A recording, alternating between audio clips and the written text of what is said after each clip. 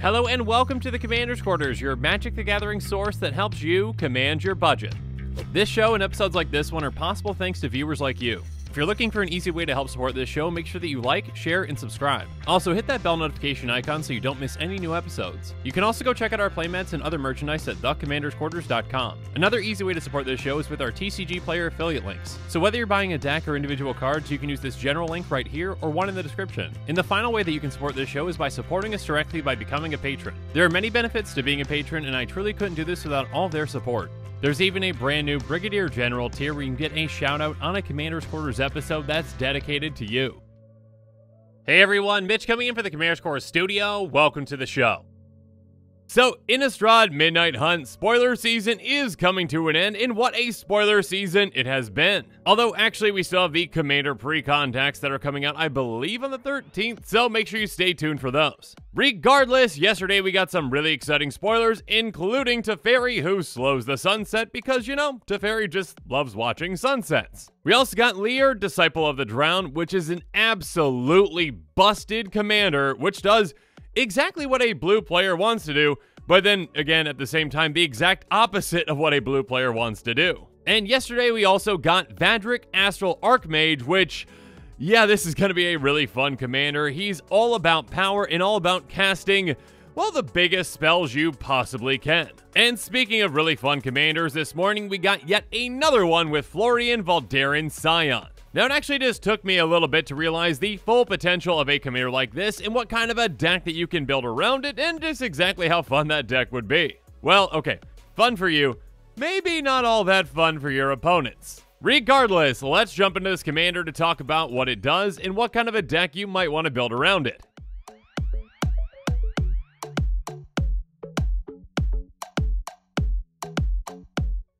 So, Florian Voldaren Scion is a 3/3 vampire noble that has first strike and costs 1 black-red. He has, at the beginning of your post-combat main phase, look at the top X cards of your library, where X is the total amount of life your opponents lost this turn. Exile one of those cards and put the rest on the bottom of your library in a random order. You may play the exiled card this turn. So, like I said earlier, it actually took me a little bit to kind of understand exactly what the potential of this commander is. Now, I'm not trying to make excuses, but I had just looked at this commander right when I woke up and I hadn't had my coffee yet.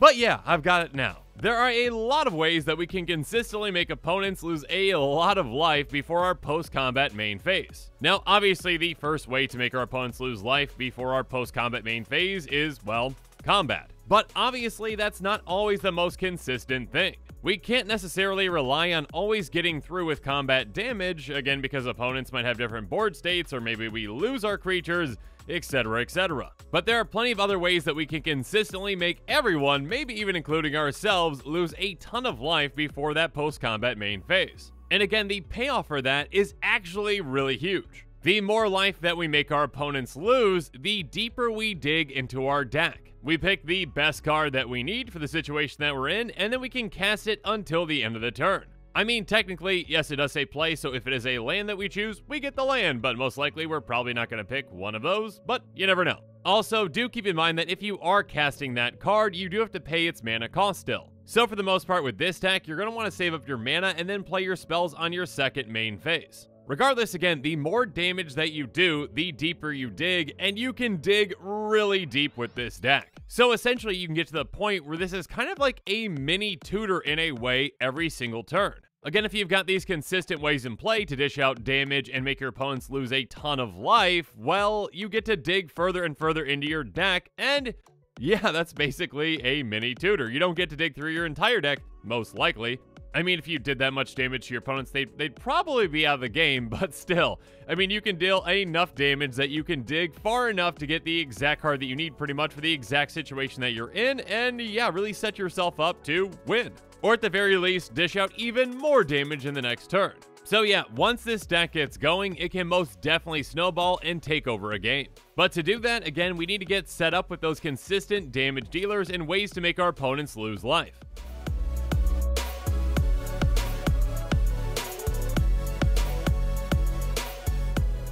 So first up, we can most definitely utilize some low-to-the-ground creatures like Spear Spewer, Thermal Alchemist, and Shepherd of Rod. Spear Spewer can tap and it deals 1 damage to each player. So by just getting this 1 mana creature down, every single turn we can dish out 1 damage to every player, and again that's 3 total damage to our opponents. So again, for 1 mana, we're digging 3 deeper every single time with our commander. And then Thermal Alchemist can help us even more. It taps to deal 1 damage to each opponent, so it's not even pinging us, and on top of that, whenever you cast an instant or sorcery spell, you untap it. So obviously, the more instants and sorceries that you cast, the more damage that you're gonna be dishing out, and again, just to your opponents. Though, always keep in mind that you do want to save up mana for your post-combat main phase. But another low-to-the-ground creature that can dish out more and more damage throughout the game is Shepherd of Rod. It can tap, and each player is going to lose 1 life for each zombie on the battlefield. So keep in mind that this counts everyone's zombies, not just your own. So if your friend's got a zombie tribal deck, well, everyone's going to be in for a big surprise when they start losing a ton of life because of your zombie.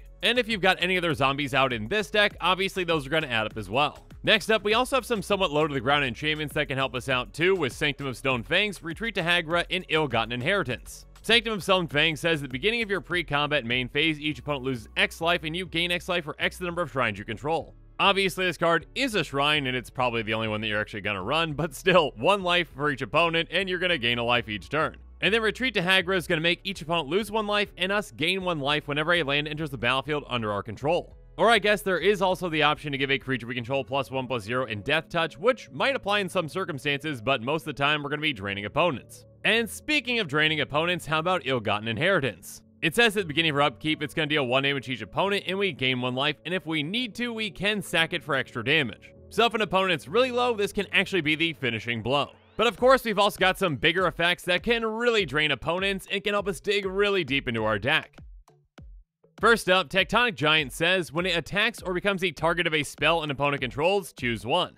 And the one that we're most likely going to choose pretty much all the time is it's going to deal 3 damage to each opponent. So this 1 creature on every single attack, or whenever it's the target of a spell or ability, is going to be dishing out 9 total damage to our opponents. Yeah, that's really going to help us dig through our deck a ton.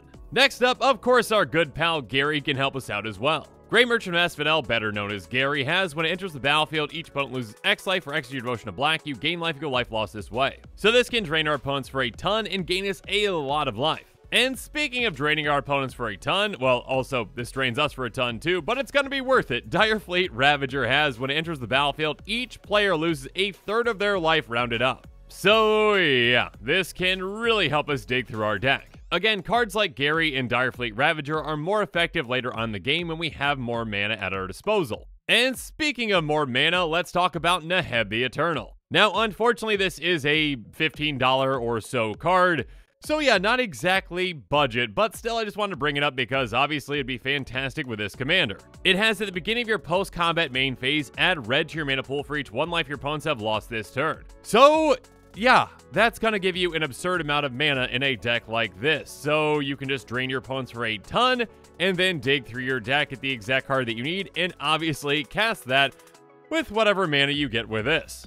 And then have, obviously, mana left over to cast a lot of other things too, I'm sure. Regardless, we also have some bigger enchantments that can help us out as well, like Court of Ire and Dictator of the Twin Gods. Court of Ire has, when it enters the battlefield, you become the Monarch. And at the beginning of your upkeep, Court of Ire is going to deal 2 damage to any target, but if you're the Monarch, it deals 7 damage to that player permanent instead. Now, an extra 2 damage to a player is nice, but yeah, 7 damage? Well, we're going to want to work to stay the Monarch if we can. And then Dictate the Twin Gods has Flash, and it says if a source would deal damage to a permanent or player, it deals double that damage to that permanent or player instead. So yeah, a damage doubler like this can be very impactful, but you've got to be careful with it because obviously this is an effect that applies to everything, including your opponent's things too. But yeah, doubling up all your damage dealing can definitely help you dig further and further into your deck. But we can also really make use of a card like Psionic Resonator in this deck. It has pay 2 and tap it, copy target triggered ability you control. You may choose new targets for the copy. Obviously, I've already mentioned a lot of triggered abilities, including damage dealing abilities and life loss abilities too. But of course, on top of that, this can double up our commander's trigger. So instead of just getting 1 card from our commander, we're going to be getting 2. And yeah, that can be game ending. And speaking of game ending, of course we can utilize cards like Rakdos Charm, Price of Progress, and as always, Exsanguinate, though that is still a decently expensive card. I think it's around $8 or $9 at this point. Rakdos Charm is a very flexible card. It says choose one, exile cards from target player's graveyard, destroy target artifact, or each creature deals 1 damage to its controller. So if you're playing against, a token deck, well, they're going to have a bad time with this card, especially if you've got a damage doubler or 2 in play. Speaking of that, if you're playing against a deck that utilizes a lot of non-basics, well, Price of Progress is going to deal damage to each player equal to twice the number of non-basic lands they control. And also keep in mind that these cards only cost 2 mana each. So you can easily cast these in your pre-combat main phase, dish out a ton of damage to your opponents, and dig even further in your deck. And then, of course, Exsanguinate says each opponent loses X life, you gain life equal to life lost this way. Basically, drain your opponents for a ton, gain a lot of life. Pretty straightforward. But now that we've talked about cards that would work great with Florian, let's talk about what other decks might want Florian in the 99.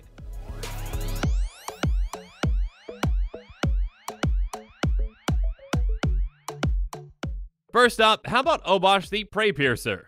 Obosh has, if a source you control with an odd converted mana cost would deal damage to a permanent or player, it deals double that damage to that permanent or player instead. So yeah, double up a lot of damage in a deck like this and dig even further with Florian. And speaking of damage, let's talk about Rakdos Lord of Riots, which loves when you dish out damage to your opponents. It has creature spells you cast cost 1 less for each 1 life your opponents have lost this turn. So Rakdos decks are definitely incentivized to dish out a ton of damage to your opponents, and Florian helps incentivize them further. And then next up we've got Mogis, God of Slaughter. Many Mogis decks are also built in a group slug type strategy, and unfortunately Mogis' trigger isn't actually going to help you with Florian, but still, there's going to be plenty of effects in that deck that can actually dish out damage and help you dig further in your deck. And one final commander that might want to consider this is Prosper Tomebound. Prosper has, whenever you play a card from exile, create a treasure token. Again, the card that Florian gives you access to is going to be from exile, so if you've got enough ways to dish out damage to your opponents in a deck like this, it might be worth it because you're always going to be getting a treasure from that.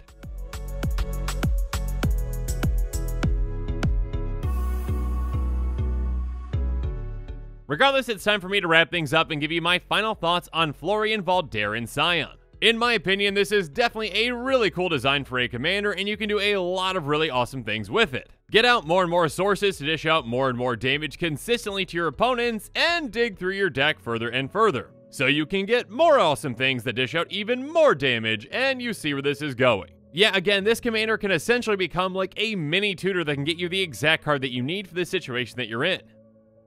And with that, this show is coming to a close, so it's my turn to hear from you. So in the comments below, let me know what your thoughts on this episode are, and as always, thanks again and have a good one.